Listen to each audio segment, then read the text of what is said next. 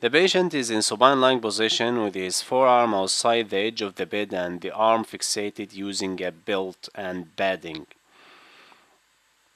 Sit beside him and put the elbow in about 70 degrees of flexion.